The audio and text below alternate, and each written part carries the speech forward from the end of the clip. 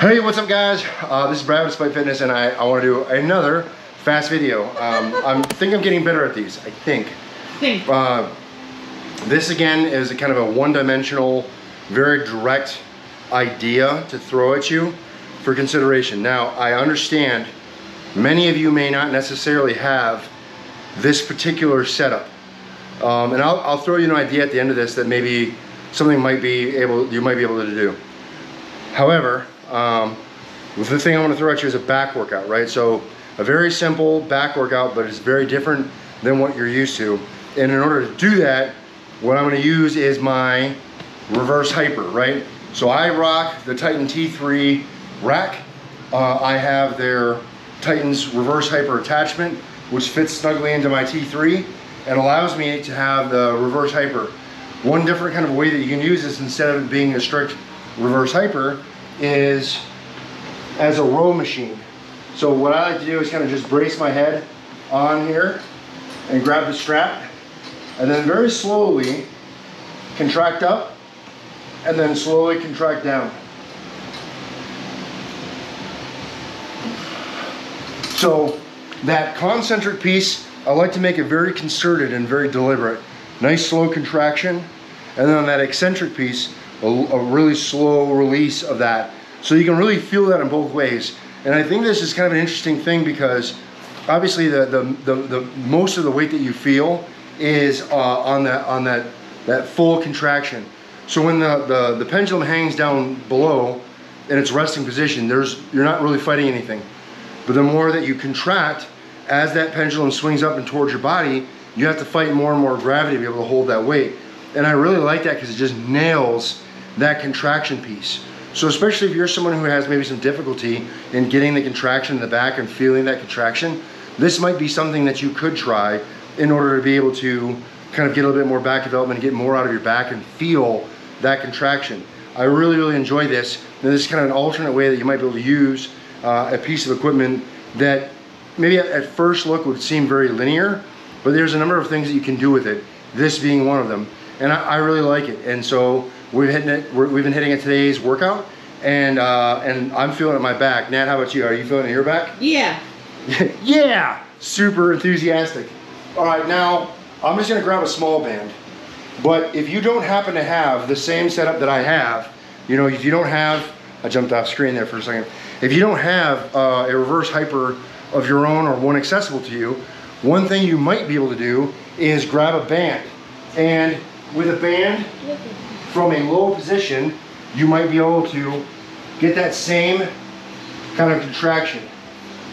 Slow contraction, slow release.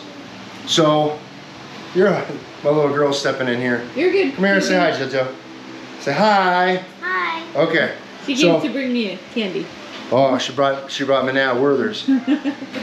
So anyway, to drive the point home, using this as a kind of a back workout, I think is very, very interesting, and I really, really like it.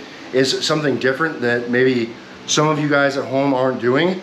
And if you don't happen to have a reverse hyper or don't have access to a reverse hyper, this little trick that I use the band with a low attachment kind of emulates that too, right? Because as you pull on the band, you get more and more tension, and then as you release the band relaxes a little bit more and you have less and less tension, which emulates that pendulum-like effect that you get with the reverse hyper.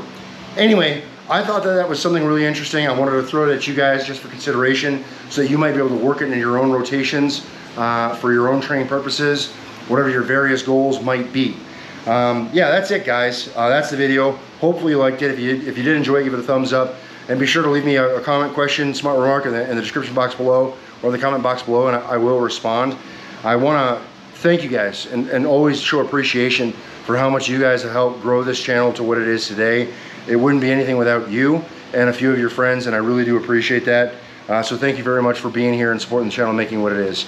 If you want to continue to support the channel, you can do so by continuing to like, share, and you know, turn new friends on to the videos. Or if you've seen a few videos and haven't subbed up yet, you can help the channel by subscribing.